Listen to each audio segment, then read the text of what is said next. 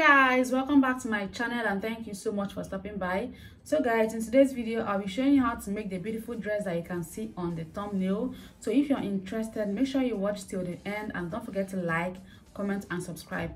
So the dress is for a little girl and I'll be using this fabric to recreate the style. So I have the fabric I'll be using to cut the front and the back. I'll be cutting the front and the back at the same time. How to know the amount of fabric to place on fold is your body measurement divided by 4. So the body measurement that I'm working with is 21 inches divided by 4 is 5 1/4. So I'll add half an inch of ease allowance to that, making it 5 3/4. So I will also be adding half an inch sewing allowance to that. So you can choose to add 1 inch, 3/4 of an inch or half inch. So I'll be adding half an inch to that, making it 6 1/4. Then because the upper part is an A-line dress, I'll be adding 2 inches to this 6 1/4, making it 8 1/4. So that is what will be a guide for me to fold fabric and place on fold. Then for the length, the full length of the dress is 22 inches. But for the upper part, I'll be using 15 inches for the upper part. So I'll be using 15 inches for the upper part. So here I have 15 inches plus sewing allowance and then some inches. Okay, so this should be a guide for you to place fabric on fold.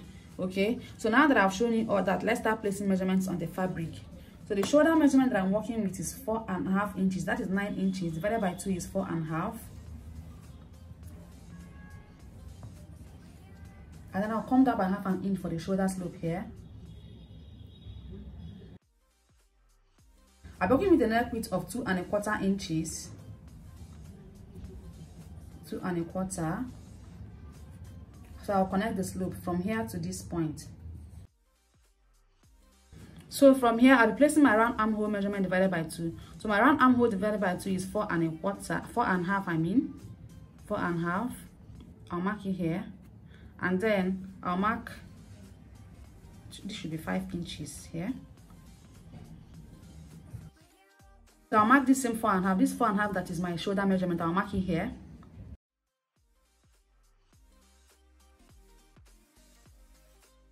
So I'll be placing my body measurement on this line, and the body measurement I'm working with is 5 1/4, like I said earlier, plus 1 inch. That is half inch for ease and half inch for sewing allowance, making it 6 1/4.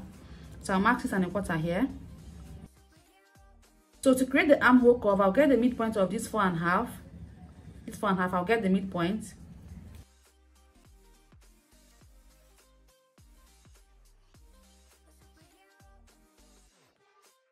Which is here.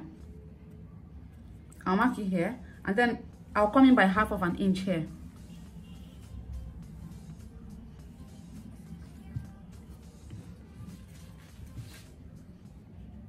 And then I'll connect from this beginning line to this point, then just create a curve down to this body measurement. So normally when I'm working with a sleeveless dress, I normally use the same armhole for both the front and the back. But if the dress is going to have a sleeve, you just mark the back armhole from here. You will not be coming in by half of an inch. You just curve it and connect to this point as well.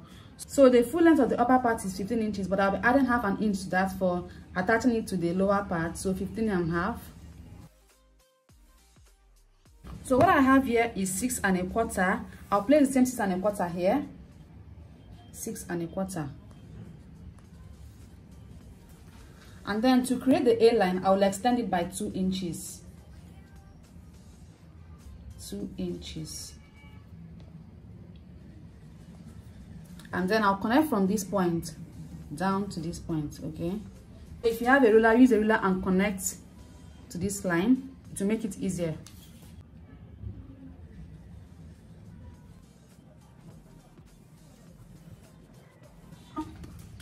So that's it. Now let's move to the necklines. For the front, I use 2 1/4 here, so I'll use 2 1/4 by 2 1/4. So I'll use 2 1/4 for the front as well. So I'll just curve it.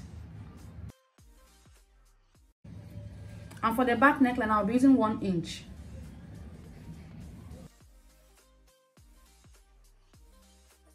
Okay, so now I've finished placing the measurement. Now what I'll do now is to cut this out. I'll cut out the back first, then separate it and cut out the slit for the back. Okay,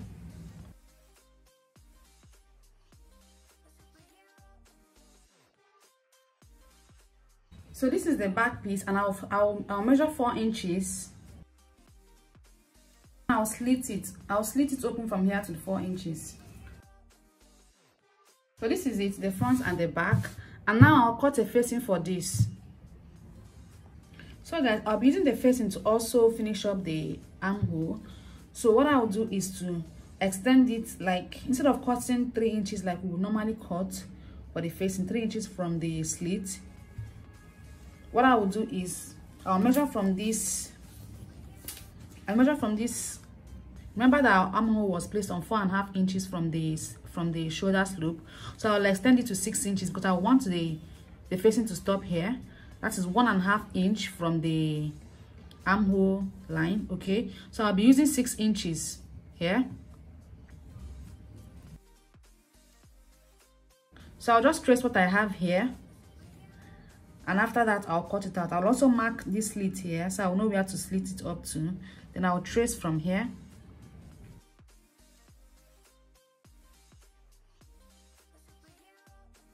So I'll connect this to this and then cut out. Yeah, here is the facing for the back, and I'll set this aside and cut out the facing for the front. So I'll do the same to the front. I'll also measure 6 inches from here.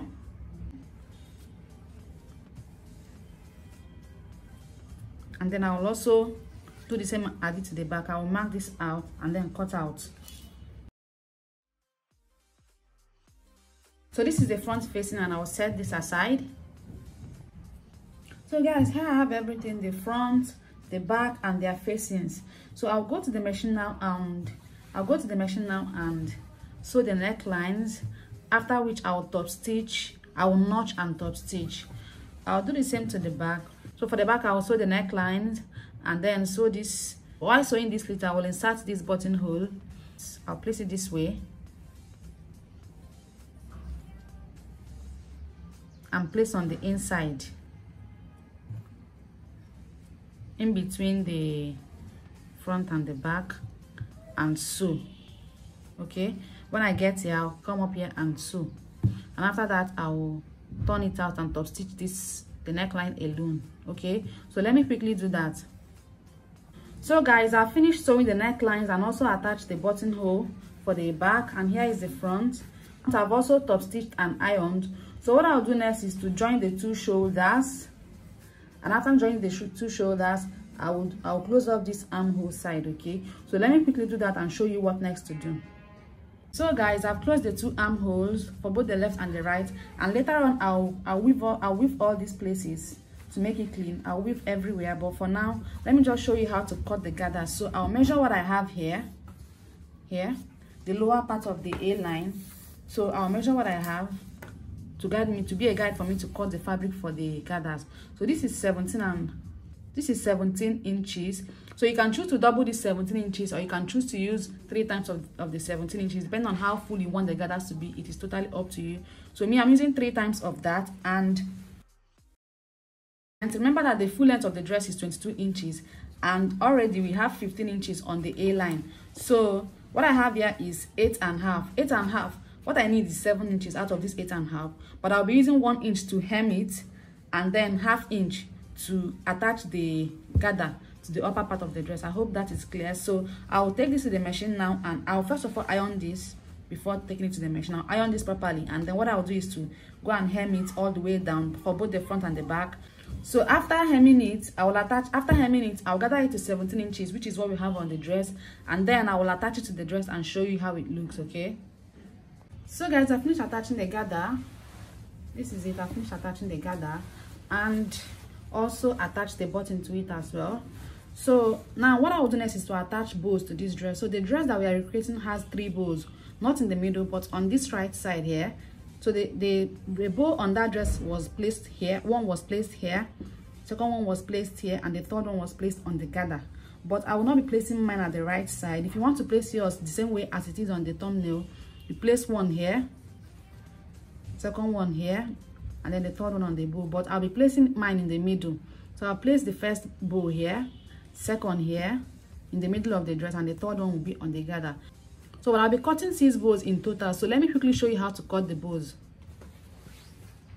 To make the bows, I'll be using this white fabric and also African print. So for the white fabric, I'll be cutting, the white fabric will be the bigger bow. I'll be cutting 4 4 inches of length by 3 inches.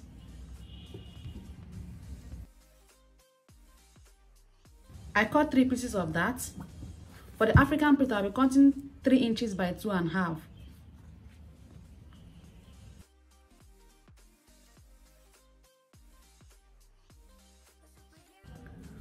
So I have 3 pieces of the Ankara fabric as well, and I'll set this aside. So what I'll do next is to cut bands for the bow. So I'll cut 3 pieces as well, and I'll measure 3 inches of length by 1.5 inches. So I'll cut 3 pieces of that. So I'm done cutting the bands, and for the bands, what I'll do is take this machine and just sew it here at the edge. I'll just sew it, after which I'll turn it out to the 3 of them. And for the bows, I'll take each of them to the machine and sew on the 4 sides. On the 4 sides, I will not be leaving anywhere open. So I'll sew on the 4 sides, and after that I'll just make a 1/2 inch opening here and use it to turn it out. I'll do that to all of them and then come and show you how to attach the bow.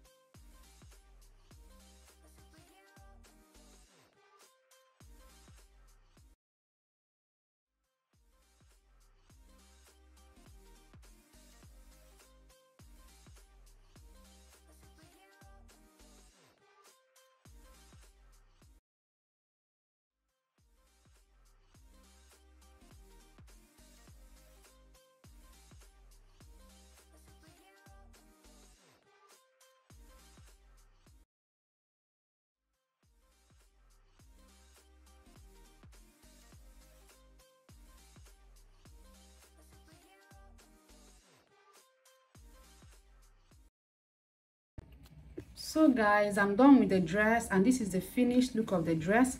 I finished attaching the bows. You can attach your bows here, 1 2 3, or you can attach 1 2 3, or you can also play around with it. Just scatter it around the, just use it to design the front of the dress, whichever way you want.